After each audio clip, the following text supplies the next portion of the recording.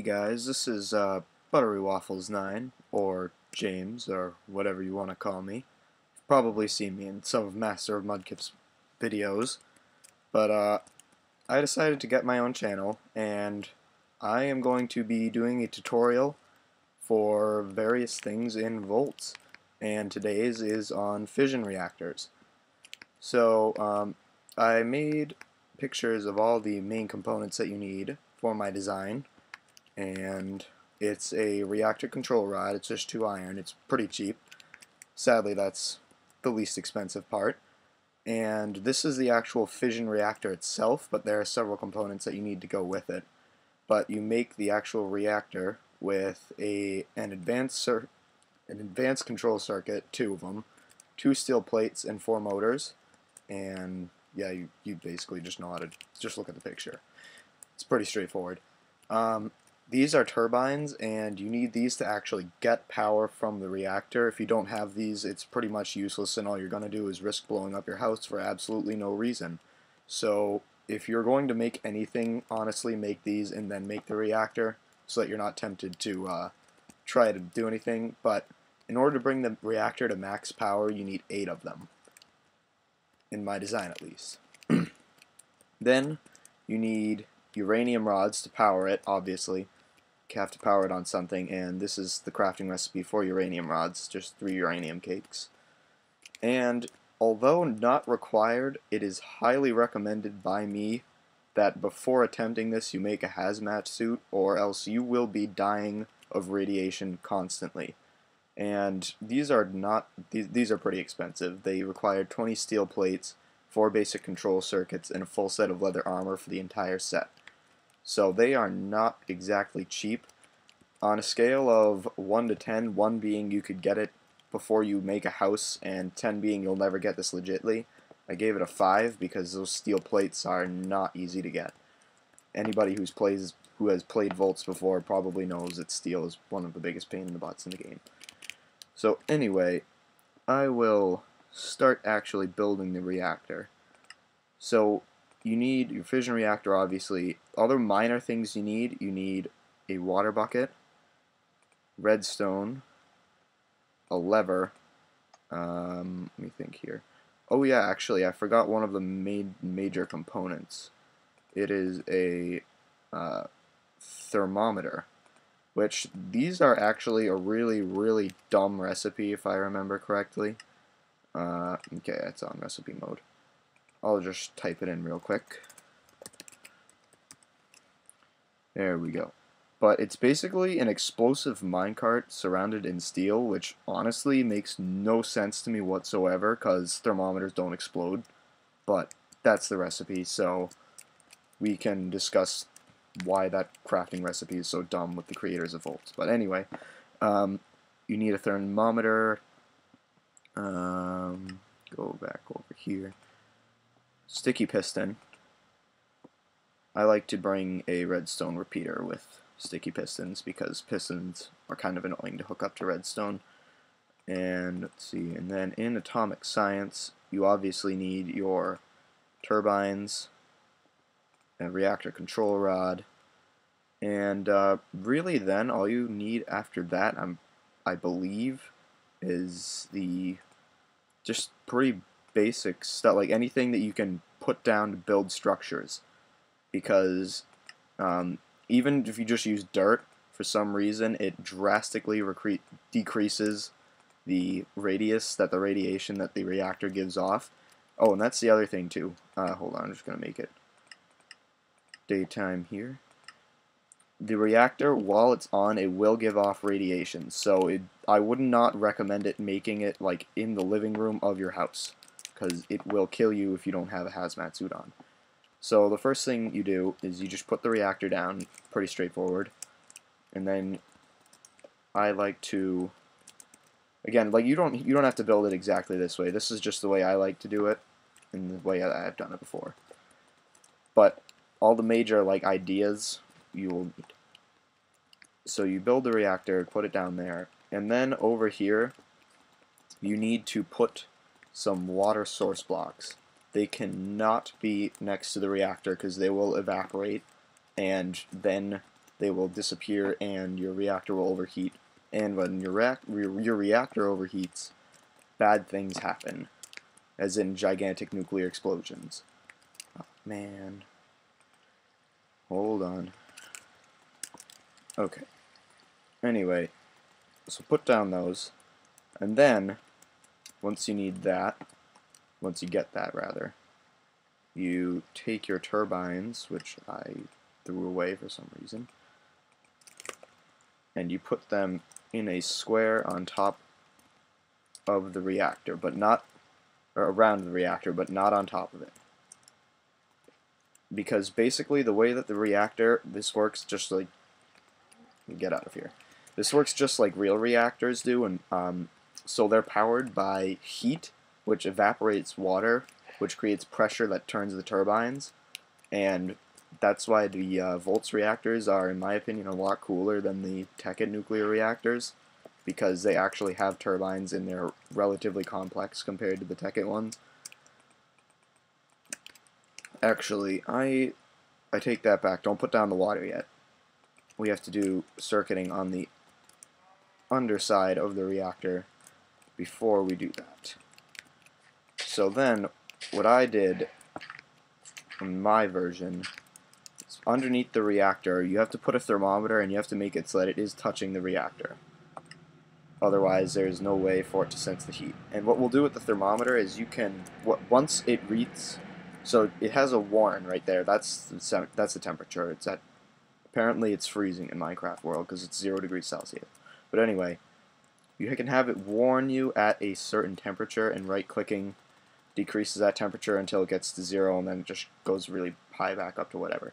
And once it gets to that temperature, it'll emit a redstone signal. And we need that redstone signal, and it acts like a pressure plate too, so obviously the current goes underneath it. And this is where I said that I like to have a repeater. But anyway, we need the redstone signal so we can power a sticky piston. Put that down. Get the sticky piston. Okay, or not get the sticky piston. Okay, so you can power a sticky piston with a, once again, I really just gotta get my stuff organized here. Reactor Control Rod. Okay, so then, as soon as the nuclear reactor or fission reactor or whatever you want to call it, as soon as there's a control rod next to it, it will shut off, as in it will stop generating power. It will stop generating heat. However, if it is still hot, it will still water will still evaporate around it, and it will still generate electricity for a little while, but it'll eventually stop. So when you turn it off, know that it is still on, and you might, I'm not positive, but you might still be able to get radiation poisoning, so be careful, but just keep that in mind. Okay, so then you have this, and you're pretty much good to go after this. All you need to do is make sure, oh, yeah, all you have, this is like the bare minimum in my opinion, unless that whole thing with the sticky piston and control rod is completely up to you, well, and the thermometer for that reason. That is completely up to you. However, if you don't do that, there is no way your reactor will shut itself off if it overheats. And if it overheats, and you are near your house, or it isn't near your house or in your house or whatever, your house will be gone and replaced with a large nuclear explosion crater. Which, in case you didn't know, those are really ugly and they have radioactive material everywhere. They're really annoying. So I would strongly recommend doing that, but it is not necessary. So anyway, once you do that, you just need wire. I use HV wire just because I don't want the wires blowing up, especially around something like this. It's kind of dangerous, as you can probably guess. And pump that into a bat box, or whatever you want to pump it into. It doesn't really matter. Something that takes electricity, though. And also, by the way, this from previous experiences has filled up a bat box with all 4 megajoules in like 3 minutes. So it generates power very quickly compared to solar panels and other things like that. And compared to solar panels, it's pretty cheap too. But like I said, you always have the added danger of it exploding. But that really isn't it's not that common that it explodes if you have a thermometer system in, because the only way that it will explode then is if somebody intentionally sabotages it, or like a creeper goes in underneath this and blows it up, which is highly unlikely.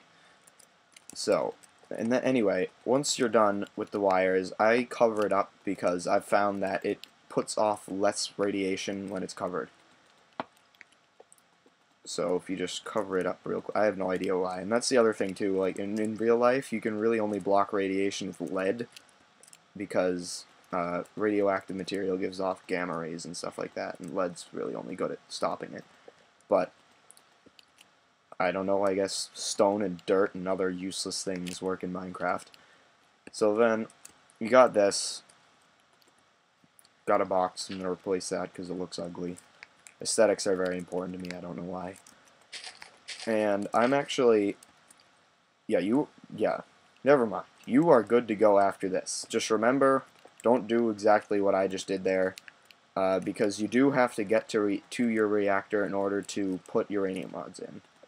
So I'm going to break that. I'm going to get this sign. This is actually what I did on a server that I play on, so that you don't have water flowing out into your house or base or whatever you're making this in. Okay, that sign will say it. Just put down a sign, but that water will still be there. And then, once I put the uranium rod in, you will see it turn on, and it actually slowly spins when it's on. So yeah, as you can see, I have... Okay, hold on, I'm just going to turn it off cheat mode. So you can see. I have radiation 4 carrying a uranium rod, and I know for sure that carrying a uranium cake gives you radiation 3. So all of these things kill you very quickly. That's why I was considering, or that's why I told you guys about considering the hazmat suit. So I believe that it's on. Yep. So as you can see now, the water around it is starting to evaporate, and this is actually refilling me with radiation. So don't stand right here unless you have a hazmat suit, because you will die. I promise. You will die very quickly too. But as you can see, the turbines spin and they generate electricity that gets pumped in here, and after turning it on for like 30 seconds, if that, we already have 500 kilojoules and filling up fast. So as you can see, this does generate a lot of power, and it is a really efficient way to make power, because it doesn't require coal. Like, it's not like the coal generators or anything like that, and uranium is pretty much useless unless you're making a ton of nukes. Because the first time I went mining, I probably had 20 uranium ore, and I had nothing to do with it. The first time I ever went mining in this game. And, okay, so now this is another feature that I added on my reactor, and it's really easy. You just go down to the circuiting that I did for the thermometer. Right there, you can see the repeater, it comes around. And then all I did is I put down a lever. And now, when I hit the lever, as you can see, the fans are still going, because once again, I was telling you guys about how it keeps going even after it's done.